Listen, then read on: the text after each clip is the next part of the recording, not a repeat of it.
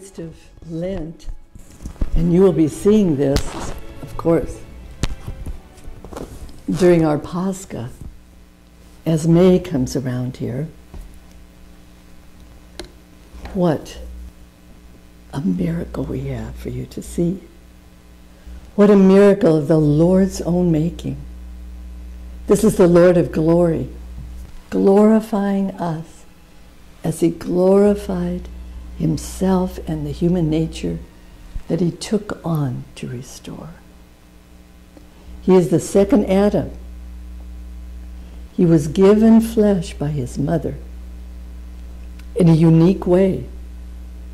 St. Simeon, the new theologian, has descriptions of how this flesh was used that was unsullied by any sin because of the perfection of the virtue of the mother of the Lord, as she was prepared for this in the temple of God. In a unique way, by the way. We'll have a program on that later, the life of the Virgin. Here's what our readings say. They put in the mouth of the Lord Jesus Christ, the God-man, speaking to his mother. Remember, the passion deeply affected her. That's her flesh. Saint Simeon, and along with Anna, when she was presenting Christ in the temple, remember, a sword shall pierce your heart when you're looking upon your son. You shall share in his passion in a very incredible way. It would have destroyed any person that did not have the holiness that the mother of the Lord had and the oneness with her son, our God. Do not weep for me, mother, says her son. Although you see hanging upon the cross your son and God, who hung the earth upon the waters, fashioned the entire creation, do not weep, for I shall rise and be glorified. With my divine power I shall crush the kingdom of Hades. I will bring an end to the power of Satan and of his Hades, and deliver from its wickedness all those who had been held captive, in order to lead them to my Father in my great love for them. You have redeemed us from the curse of the law by your precious blood. Ah, the law was also a curse. Our Protestant friends need to know that Judaism was a heavy burden, and the Lord lifted the law, and therefore sin was forgiven by his precious blood, by being nailed to the cross and wounded by the lance, from whose side the blood and water poured forth with the Eucharist, the baptism, all of those forgiveness of sin. You have become for us the fountain of immortality, to heal the death that we brought on ourselves by sin. You have become for us the fountain pouring forth of immortality. O our Savior, glory to you. Looking at the immolation freely suffered. And so we come to the end of the Passion. Now we see the relic of the resurrection trumpeted by the holy angels. Saint Gabriel is there, waiting for the women to come.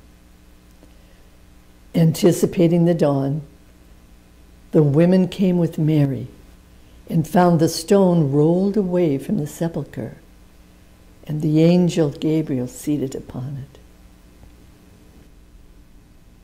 Why do you seek among the dead, he spoke to them. As though he were mortal, him who lives in everlasting light. Light. the radiance you will see is from the light imprinted on the relic of the shroud. Listen to this. Behold the grave clothes. Look at them, laid aside by a living person, not ripped off like thieves would do. Behold the cloth, the grave cloth.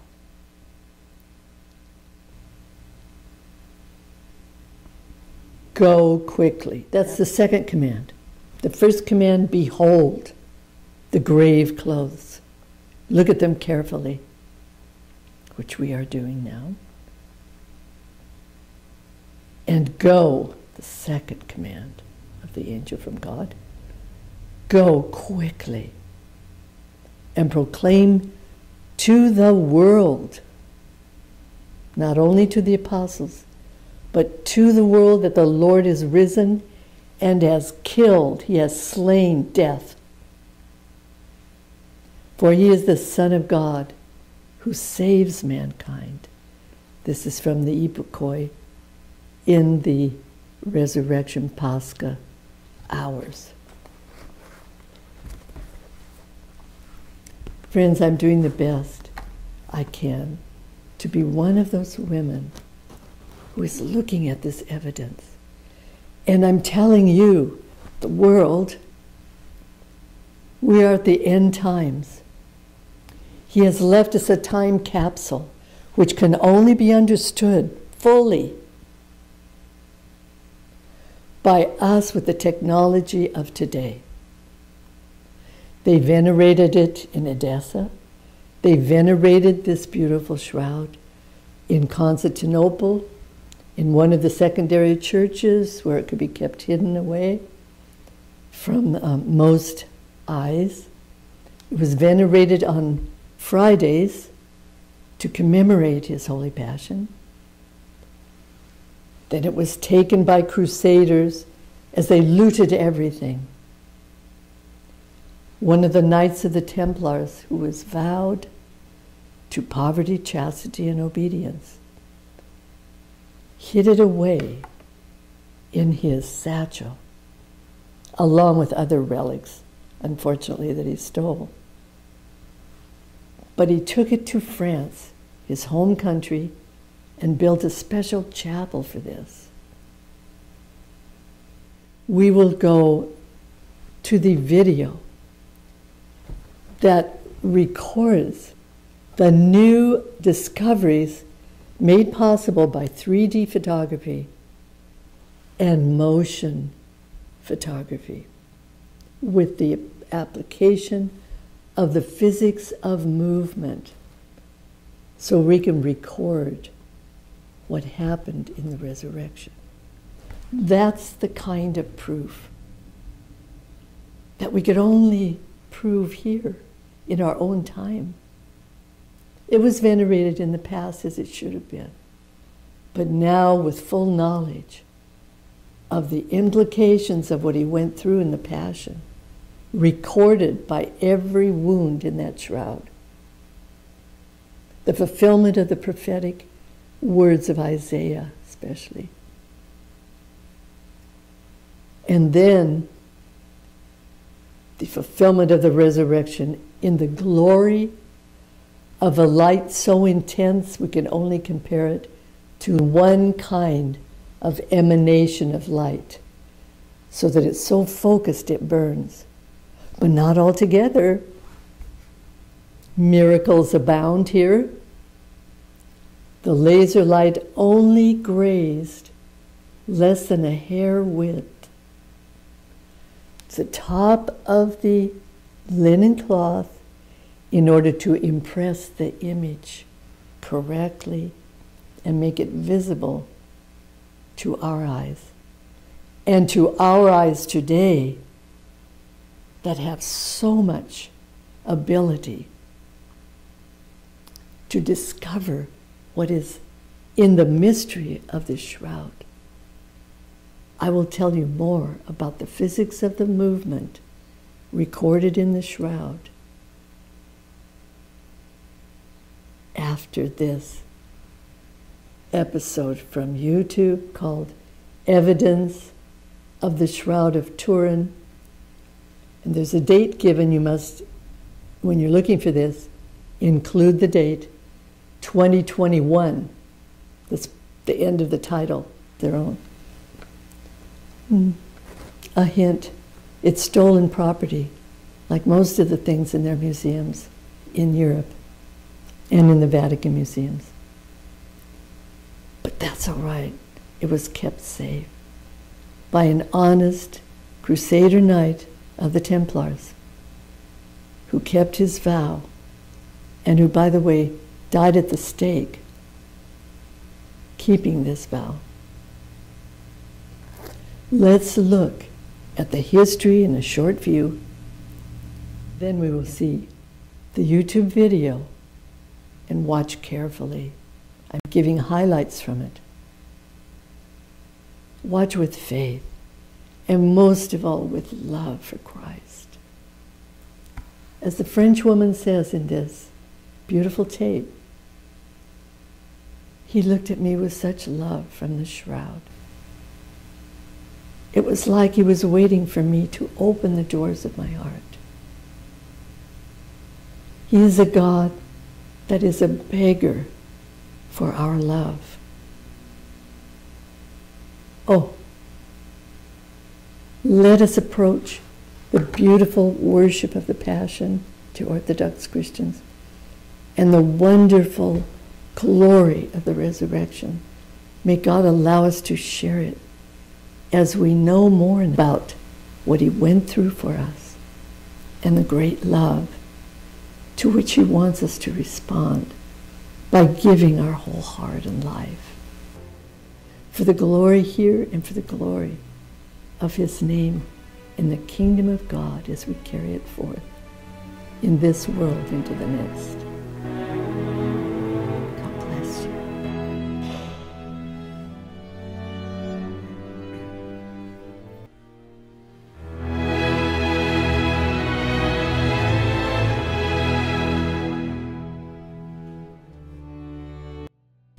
It is laid on the altar, and all the holy gifts are lain upon it. As the epiclesis, invocation of the Holy Spirit, is read over the holy bread and the holy wine, we ask the Holy Spirit to take this body, this bread, to make it the body of Christ, and this blood to make it into the chalice of his blood, and creating it thus, making it thus by the Holy Spirit. Now this is said, I'm telling you here, tie it to the divine liturgy of our Eastern Apostolic Orthodox faith, continuing this tradition. The antimons lay on the altar. The bread and the wine are there as we ask the Holy Spirit to come down upon them. And the priest takes the bread and joins it to the wine. Over from an icon painted from this time when he was in the linen cloth, was laid down in a box and brought up to be revealed by those who are venerating him, worshiping his cross, his 3 days in the tomb in which he visited Hades in his deified soul to raise them and defeat the devil under our feet as the second Adam and as the God of glory, raising his human nature to be with us forever as the God-man, and seated at the right hand of the Father in his deified human nature, both God and man. Glory to thee, O Lord. We are overflowing. Let your joy overflow in this Pascha as we celebrate the complete victory you have over everything in this life. You are our reward. Thank you, O Lord. Thank you, Lord. Help us to serve you worthily. Thank you.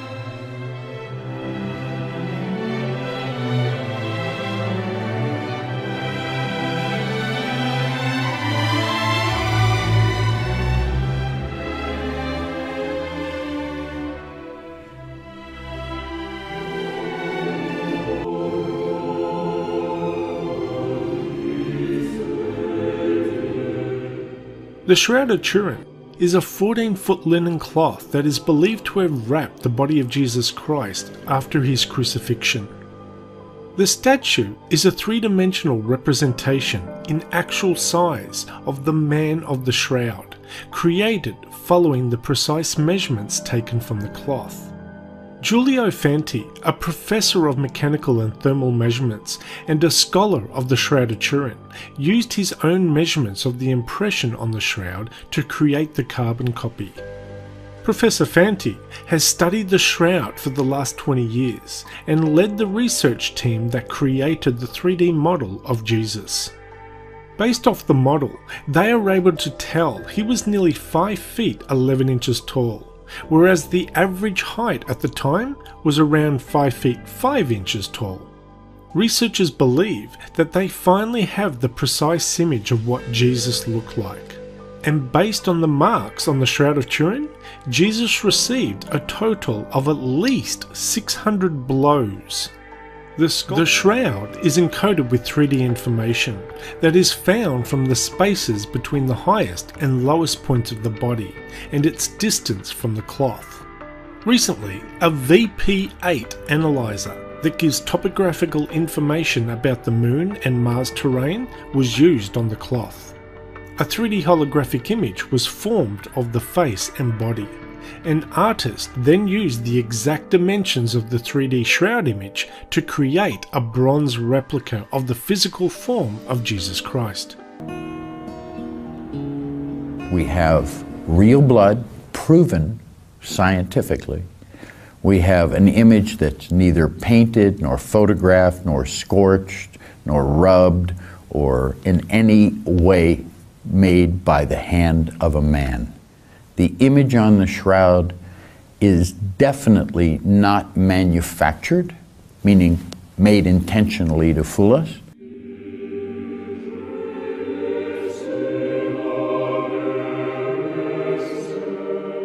This shroud has been wrapped around the body of a man who was tortured, flagellated, crowned with thorns, crucified, at the time of the Roman Empire.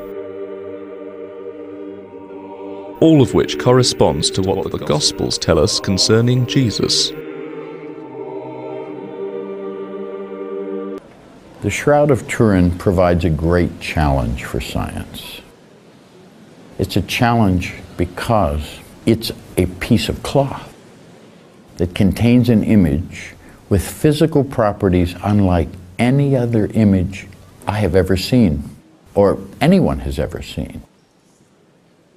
I have spent 32 years studying it.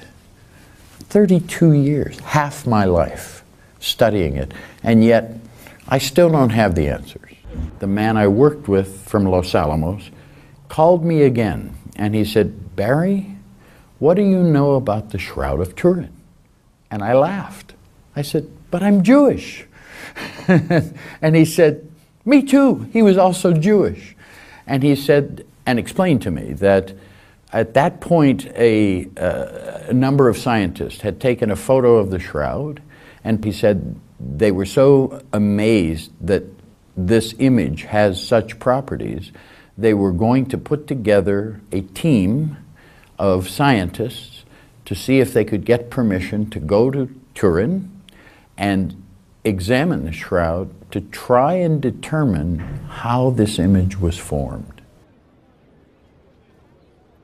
About 2 months into the project, I remember saying to one of the other team members, "What is a Jewish boy like me doing on this?" And he laughed and he said, "You forgot that the man on the shroud is Jewish?" And I said, "No, I know this, I know." And then he gave me the best advice, maybe of my whole life. He said, "Barry, go to Turin, do the best job you can do. God doesn't tell us in advance what the plan is, but one day you'll know." And this was great advice. And that kept me on the team. I was going to quit. But because of his words, from God maybe, through his lips, I stayed on the team. But the most important property of the shroud's image is the fact that the distance between the cloth and the body made the density of the image change. So the closer it was, the darker the image. The further away, the lighter the image. So the image on the shroud is not just from contact, because it worked at a distance from the body. So the correlation of cloth to body distance yielded different densities of the image. So when we looked at it with the VP8, we saw the natural relief of a human form. Now, how do we make images like that? We cannot duplicate this. And this three-dimensional information is the only image in the world that has this property.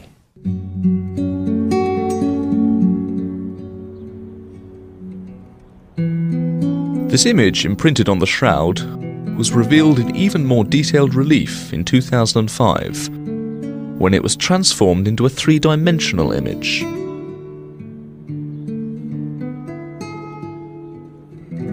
This was achieved by Dr. Soons, a doctor in Panama in Central America, who specializes in three-dimensional imaging. The thing that stopped me from accepting the shroud as authentic for years, 18 years, the blood on the shroud is still red. Old blood should be black or brown. And no one could answer for 18 years, why is the blood on the shroud still red? And then in 1995, in a telephone conversation with Dr. Alan Adler, Jewish blood chemist, who proved, by the way, the blood on the shroud was blood, proved it. He and I were on the telephone just having a conversation. And then he told me something I'd never known before. When someone is tortured over an extended period of time, 24 hours, 36 hours, right around the time of Jesus' torture, the body goes into shock. Jesus was given no water, he was beaten, he was scourged. Consequently, he went into anaphylactic shock. After a period of time in this type of shock, the cell walls of the red blood cells begin to break down. And the liver floods the body, the bloodstream, with an enzyme called bilirubin. And when that happens, the blood stays red forever. And when I found that out, that was the last piece of the puzzle. And that pushed me over the threshold and allowed me to accept the shroud as authentic, because it gave me a scientific, credible answer. The clues that had been brought to light by the scientific research now made a medical examination of the image on the shroud possible. This examination revealed that this man had indeed been subjected to torture and that he had died by crucifixion. We don't see a man that's just dead. We see a man whose face is swollen because his face was beaten. And you can actually see one cheek is more swollen than the other, but both are.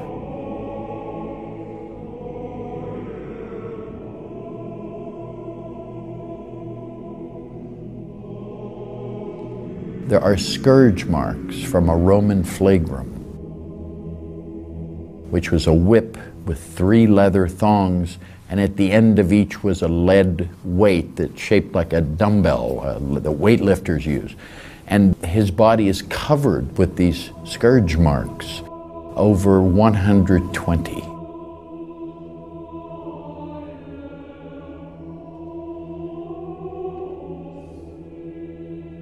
In flagellation, as applied by the Romans, the blows not only tore the skin, but, as a result of their energy, which was absorbed in a few microseconds, they caused extremely serious internal lesions. Extrêmement grave.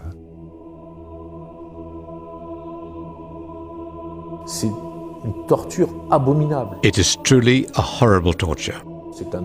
This was a man who, at the end of the scourging, was going to die.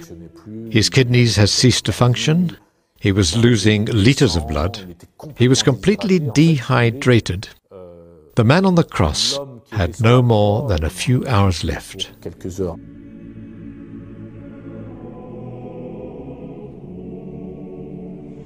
More amazingly, those crucifixion wounds in the hands, bloodstains covering his head, as if from a cap or crown of thorns.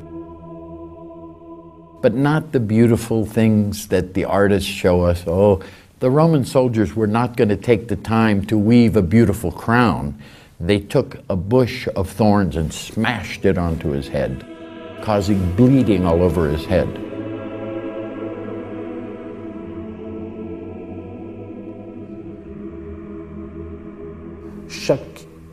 Every thorn that touched his flesh would have been like an electric shock for a few seconds or even several minutes. We can hardly imagine this when we read in the Gospels, they crucified him.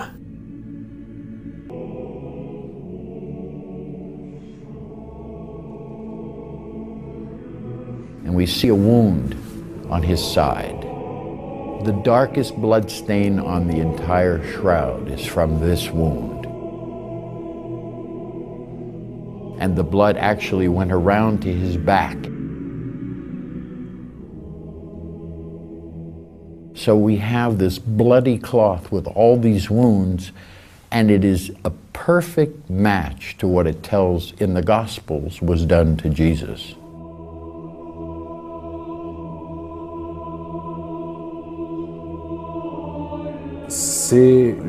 This is Jesus. This is his testimony. Here is what I have done for you. Here is what the Gospels say. Here is what I am saying. I confirm them. Here is what I have done.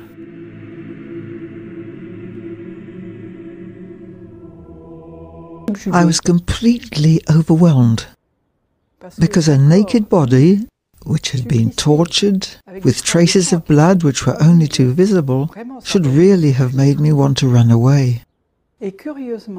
But funnily enough, this was not what I saw. I saw a body, more than just a body, a person who seemed infinitely reassuring, filled with peace. And this wave of peace reached out to me too. And I received a very deep and indelible certainty, as though he was right in front of me, and he'd said to me, "Don't worry, suffering does not have the last word. Death will not swallow you up. I've been there before you."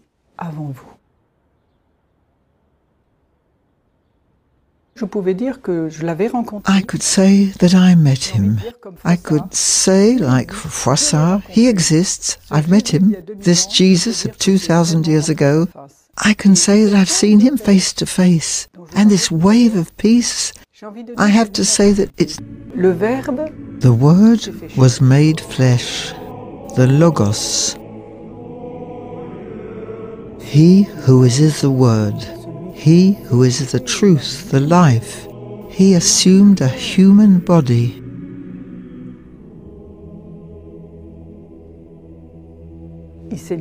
He has placed himself within our reach so that we can reclaim our dignity.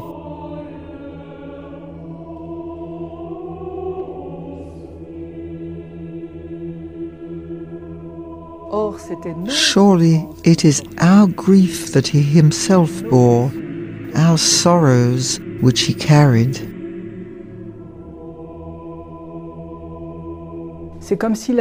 It's as though he took the worst upon himself in order to allow us to breathe again and to continue to live after our difficulties and trials.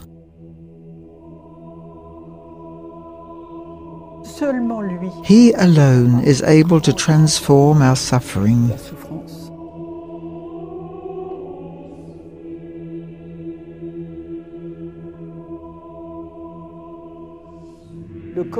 And the risen body came out of this fabric of death. And in the same way, he invites us to this same resurgence, this resurrection, and he shows us that we don't have to remain in the depths, but that his presence alone is itself a reassurance and can overcome anything. His hands are very beautiful. When I think that these are the hands which multiplied the loaves, which blessed the children and touched the blind, I see a man who is respectful, who is afraid of making me afraid.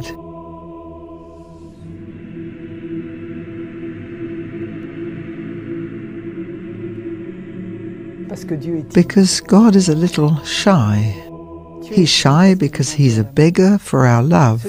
Our God, who is all-powerful, who could make the galaxies dance, is poor before me because he is waiting until I am ready to open my door for him.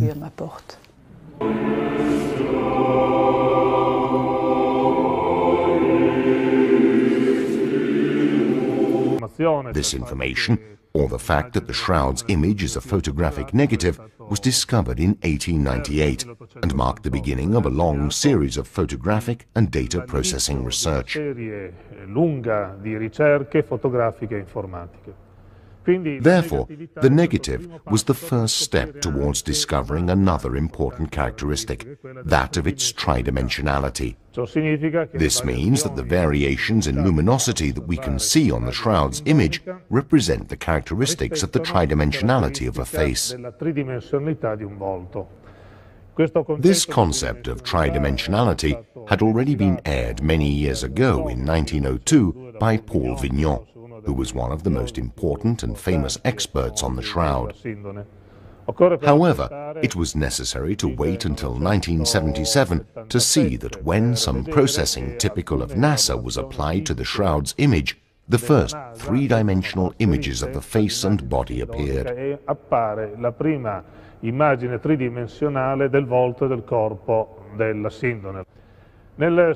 In '78, Italy also saw the institution of a research group studying the shroud's image, led by Professor Tamburelli, and the data processing methodology employed gave rise to a very particular three-dimensional image, an image with detail that emphasizes that we are effectively dealing with the face of a man that had been beaten. Some marks of torture are visible that correspond to what we read and is said in the Gospels. Therefore, tridimensionality is another important aspect. But this too is hidden information. As hidden information, there is that relative to foreign bodies, to foreign objects that have been thought to be present on the shroud's image. In particular, we can mention, for example, the imprint left by the coins. What you can see is a three-dimensional elaboration of a coin on the right eyelid that has left an almost unequivocal imprint, the presence of a question mark, and a part of the words Tiberioi Kaiseros. This, therefore, is a coin dating from 30 AD, and this would be a sort of intrinsic dating. Joining up with one of the few people in the world to actually have examined the shroud by hand, he discovered that clue in the cloth, the three-dimensional image. There's something missing, and that's what was the shape of the cloth when the exposure was made. We had to provide that and complete the data set. So with computers for the documentary, they have now recreated how the shroud would have been draped around the body. He says their 3D imaging reveals so much blood on the body. The amount of blood we found in the Shroud of Turin was extraordinary, beyond what I had envisioned. It's very dramatic to see. He was brutalized and murdered many times over. The face of the man in the shroud was scarcely visible until a startling photographic negative was produced. But there is an additional, inexplicable property of this image which caught the attention of 3D computer graphics artist Ray Downing. Encoded within the fibers of this cloth is 3D information which shouldn't be there. It's as if someone, using an unknown technology, hid a blueprint for constructing a three-dimensional statue within this two-dimensional image. Downing worked for over a year extracting and refining this encoded information to create that statue, to reveal for the first time the face of the man in the shroud. This new portrait of Jesus drew worldwide attention in the news media and was the subject of a History Channel special. Inspired by quotes from the New Testament, Downing has gone on to illustrate a library of Jesus portraits based on the Shroud of Turin image, a face both hidden and revealed in time. Suffer little children, and forbid them not to come unto me. Lazarus, come forth. O my Father, if it be possible, let this cup pass from me. If the world hates you, ye know that it hated me before it hated you. Father, into thy hands I commend my spirit. Greater love hath no man than this, that a man lay down his life for his friends. I am the resurrection and the life. My kingdom is not of this world.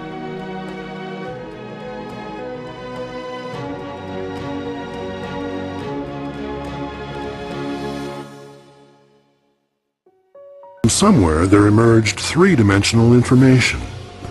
To these practical scientists, it was as if they were looking at something from another planet. None of them had ever seen anything like this before.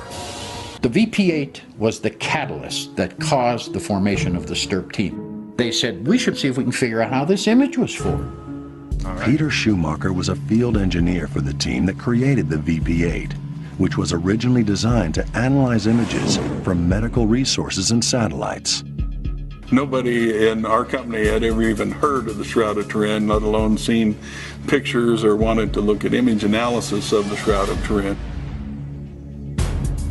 What the VP-8 analyzer does is plot the light and dark areas of an image onto a 3D grid. The nose has a prominence, the cheeks roll off, the hair has a shape to it and is rounded. The whole image has dimension to it. The shroud is a very unique image, the only one of its kind in the whole world. Nothing else like it. Three-dimensional relief, the front and the back of a whole human being. Only one in the world. No other. There are other striking anomalies as well.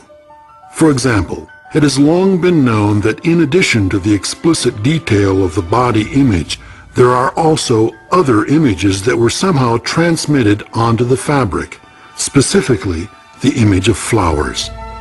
I first noticed the image of flowers on the shroud in 1985.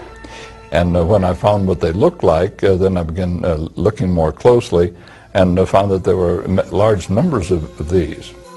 I contacted Professor Avinoam Danin, the world's authority on the flowers of Israel, and took some of our photographs out there. When I handed the photograph that I'd first spotted the flowers on to him without indicating what we'd actually found, he looked at it for about 15 seconds and said, "Those are the flowers of Jerusalem."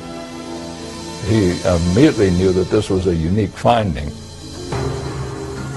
But once it was discovered that there were other images on the shroud, Dr. Wanger began looking closer and found that there were small coins on each eye.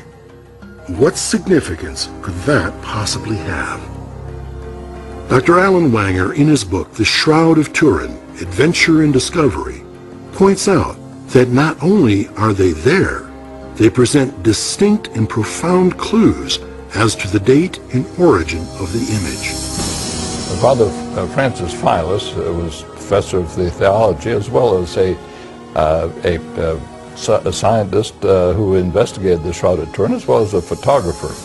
He was working with a group of researchers who were attempting to identify what the projections over the eyes were, thinking they might be coins. And Dr. Philus had enlargement and made of the excellent photographs he had of the shroud and noticed a patterning over the right eye. On enlargement of this, he noticed that there were letters which he interpreted as U-C-A-I and something that looked like a shepherd's crook. This is typical of the lepton or the widow's mite struck by Pontius Pilate in the years in 29 AD to 33. We can identify the images of them, and so we can identify the particular coin and know the origin as well as the date, which both of them are, that we identify are struck in 29 AD. So this dates the shroud back to the 1st century. It also localizes it to Israel, since these coins are just the widow's mites or the common penny of the time, and certainly would not circulate either outside of Israel or not very long after the reign of Tiberius Caesar, to which they were dedicated. But how could an image containing so much information have been formed? There are those who believe the image could only have been formed by a burst of some sort of radiation. But the simple fact is, nothing like the shroud image has ever been found or reproduced. But that's only the beginning of the astounding information to be gleaned from this amazing image. Because it's got three-dimensional properties and X-ray properties. The three-dimensional properties in particular cannot be reproduced by anybody today. Nobody on planet Earth can put three-dimensional properties into a two-dimensional cloth. The Shroud of Turin is unique on planet Earth. I believe that the Shroud of Turin proves the resurrection of Jesus Christ, and that the image on the shroud was caused by a burst of radiation given off at the resurrection of Jesus Christ. Right, we're going to start with image 46. Those of you who've been, that is very, very significant.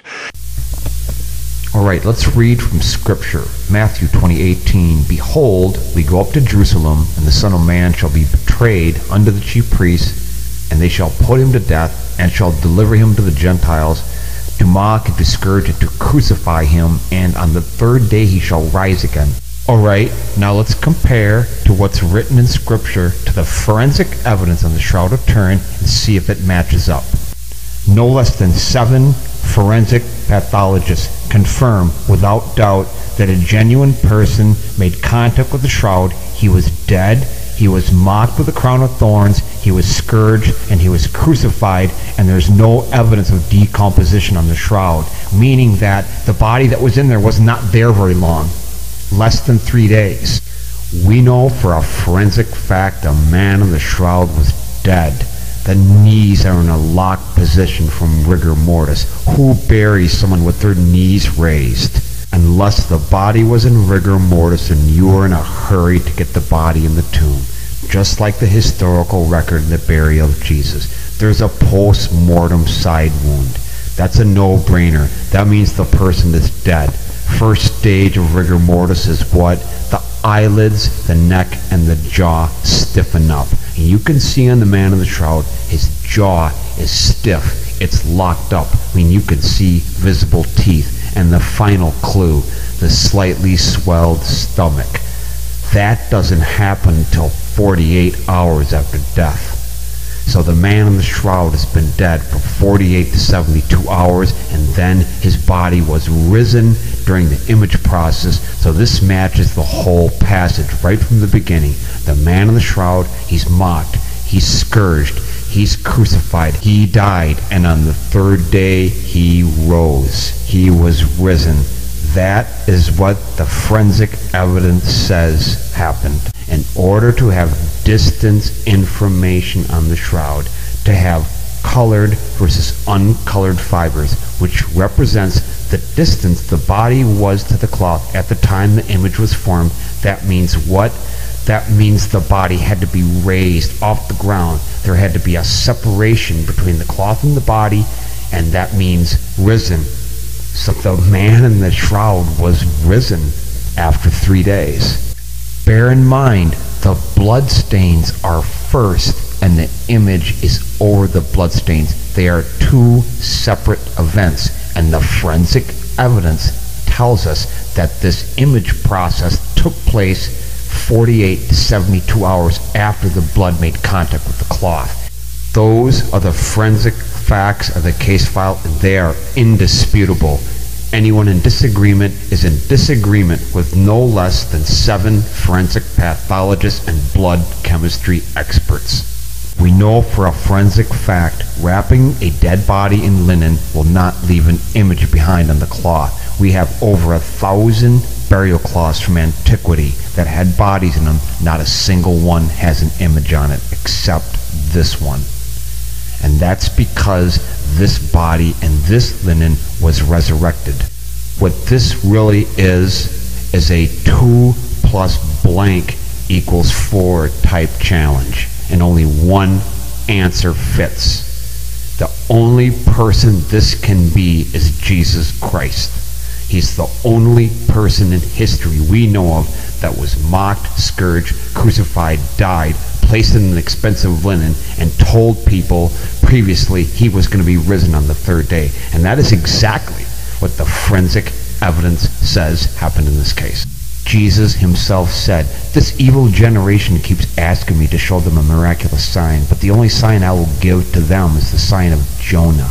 Now look at the right side of the man in the shroud on his forehead. What is that?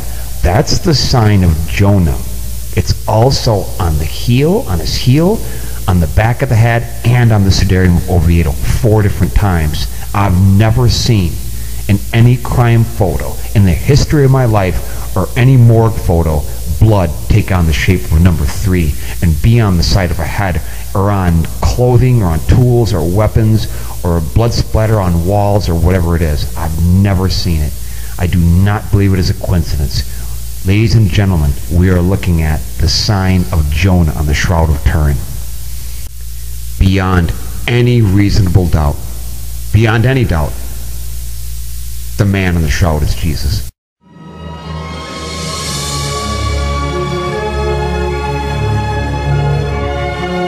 The shroud has properties of a photonegative, an X-ray photo, and a hologram. Both a transmission hologram and a reflection hologram, but yet is neither.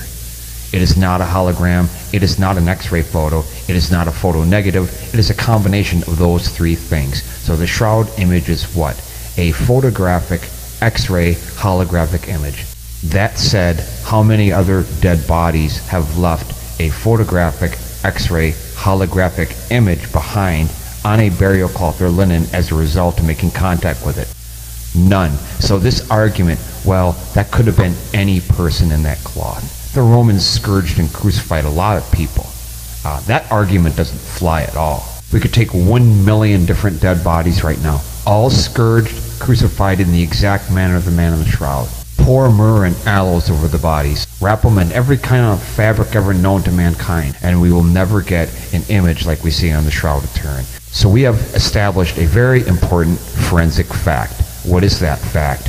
Putting a dead body, wrapping it in linen, will not leave an image like the shroud behind.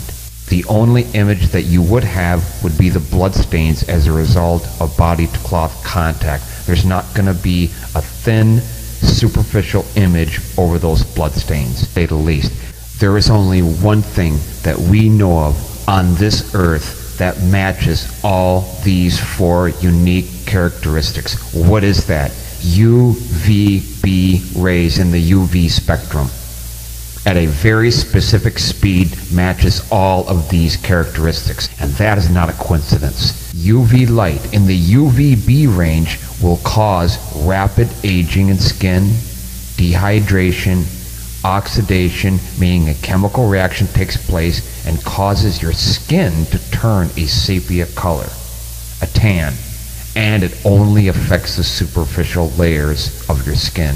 Note there is a difference between sunlight and laser light. The UV light source making contact with the shroud is traveling at the same speed as UV light from the sun, but it is a different type of light. It is light of a single wavelength, which is a fancy way of saying laser light, versus sunlight, which is light photons spread out in all directions. And in fact, it would color all the fibers. It wouldn't leave some fibers colored and others uncolored. So light from the sun is not responsible for the shroud image. Immediately eliminate sunlight and camera obscura as being capable of producing an image like the shroud. There are 200 fibrils in 1 fiber of linen. Only 1 of them has been colored, leaving the other 199 completely untouched.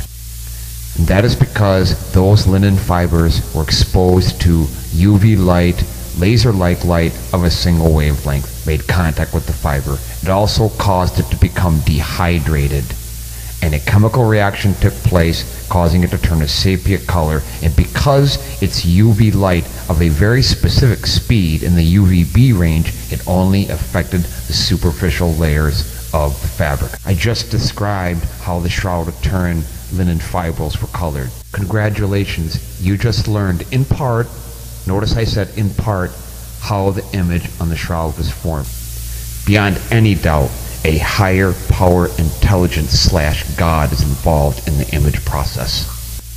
This creator really went all out doing this image, photographic, X-ray, holographic image around the head from a thistle plant that only grows in Jerusalem. He scourged and crucified. That's a contradiction. If the Romans scourged people like they did in the Man of the Shroud, that was routine procedure, they would have been nailing dead corpses to crosses. This is the most hated person in the city, and he's wrapped in fine linen. A body crucified and scourged to this degree would be thrown into a landfill, as in human garbage, not treated like a king. So this person has rich friends. And that follows the gospel account. And there came also Nicodemus, who first came to Jesus by night and brought a mixture of myrrh and aloes, about a 100-pound weight. That would be extremely expensive. It would never be used on an ordinary criminal. There's evidence of myrrh and aloes on the headcloth in Spain. Myrrh and aloes found in the blood by antibody antigen testing by a forensic pathologist. See, all these are all clues that say the same thing. This man is Jesus. He's loved and he's hated, and he has what? He has rich friends, like Joseph of Arimathea and Nicodemus. On the cloth is a 1st century style stitching pattern. That gives us a clue as to the age of the cloth. The shroud is 8 by 2 cubits, an ancient measuring system. The image goes against how people would perceive that God would do things. When one thinks of the almighty powerful, as a result, you see in all the early frescoes, Jesus has his eyes open, and they're portrayed as big owl-like eyes because that's what it looks like. So we haven't even really seen the Shroud of Turin correctly until the last 118 years.